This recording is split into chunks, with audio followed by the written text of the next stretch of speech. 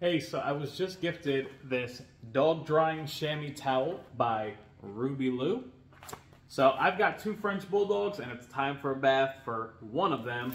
So we're actually going to be able to go ahead and test this out. Now, before I start anything or say anything, I do want to say this is the storage bag for it. You do not want to throw this away. You do not want to cut it open. All right, make sure you save this because after you use the chamois, you're going to put it right back into here and seal it up. If you don't do that, this may end up turning like a rock and it's going to be unusable. Okay, so be sure you save this.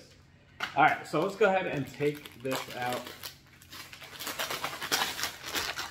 So if you're familiar with like a car chamois to dry your car, very similar, okay? So this one, I believe, is pretty large too. Let's go ahead and check this out. There we go. Oh yeah, this is a great size right here. You can see the overall size. I think I could literally wrap my French Bulldog completely up in this right here. So I do know that before you put it back into the wrapper, you want to pretty much rinse all the water out, but leave it a little damp, okay? So make sure you put it back a little bit damp. So we're gonna go ahead and test this out now. I'm gonna throw my Frenchie right in the bath and we'll see how well this works. All right, so he's ready to come out. He's all clean. Let's go ahead and try this out. So you can see the size of him. He's a pretty decent sized dog. Now, compared to this towel right here, like I mentioned before, how I said you could probably wrap him up in it. You can pretty much wrap him up in it. So I'm gonna dry him off while he's in here. And we'll see how much water we can actually get out of this right here.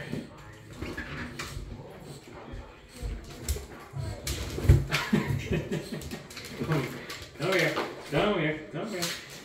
Quit sliding around. Come on. Get over here. There we go. Good doggy. Good boy.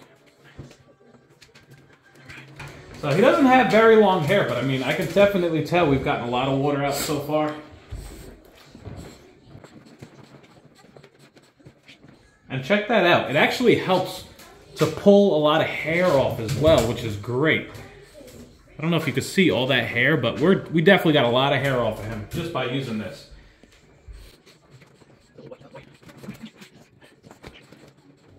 All right.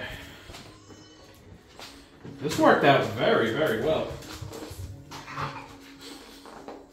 There you go.